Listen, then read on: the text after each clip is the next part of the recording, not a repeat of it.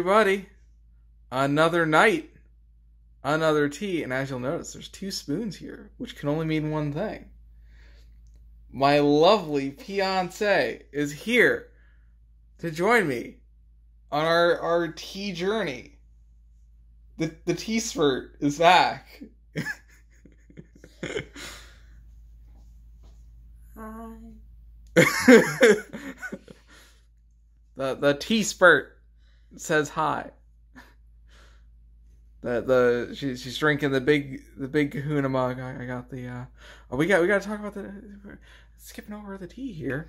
We got Sleepytime here.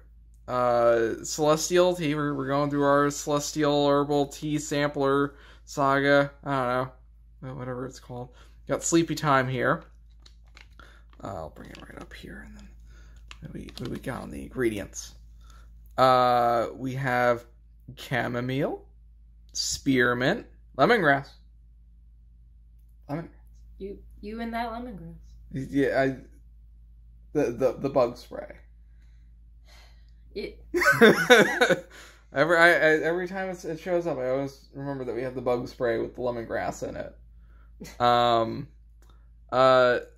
Talia flowers, blackberry leaves, orange blossoms, hawthorn, and rosebuds. So yes, we followed the 6-minute 6-minute seep time. Mm-hmm. It's kind of a light. It looks like tea. It kind of looks like tea. Mm-hmm. All right, let's start digging in. It's still hot. Ooh, that's good. That's pleasant. Mm-hmm.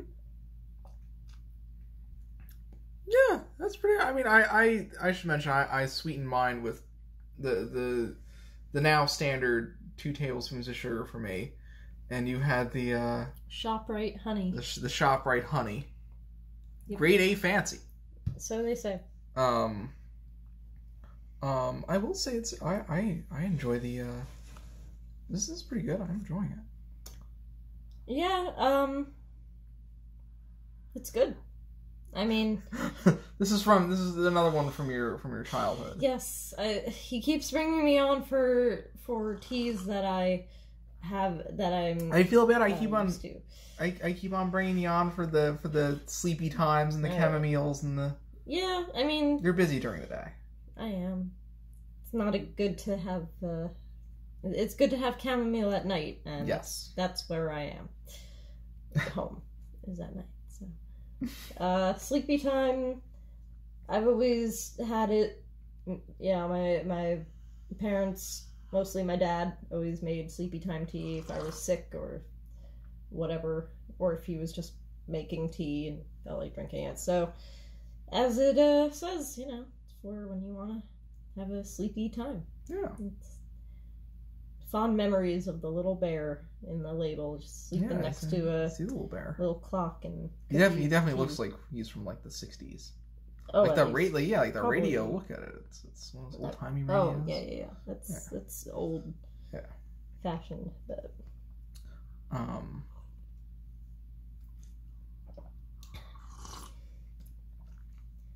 I say it's pretty good. This might be my favorite celestial tea so far. I'd give it a good 9 out of 10.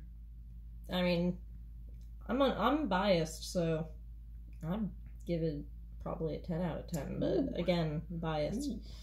As for why, I suppose besides nostalgia would be because it's nice and floral. It's not too. Yeah. It's not an intimidating tea. Sure.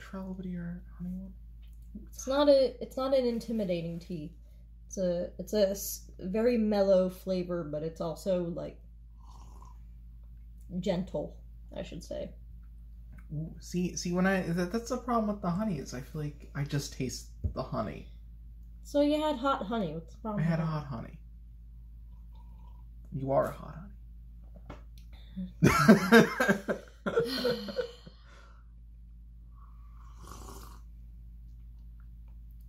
See, like the sugar, I feel like the sugar gives it a different Like, I would almost drink this during the daytime, not for sleepy time. Oh.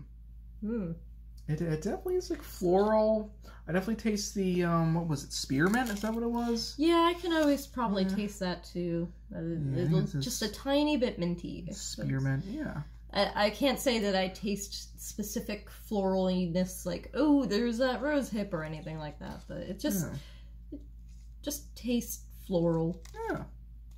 Like I said, it's gentle. Yeah, I enjoyed it. That's I would say a 9 out of 10. You're saying a 10 out of 10. Yeah, I might be very generous. But, yeah. I mean, maybe I'm just feeling generous. There you go. To the tea. To the tea. To the tea. Well, tea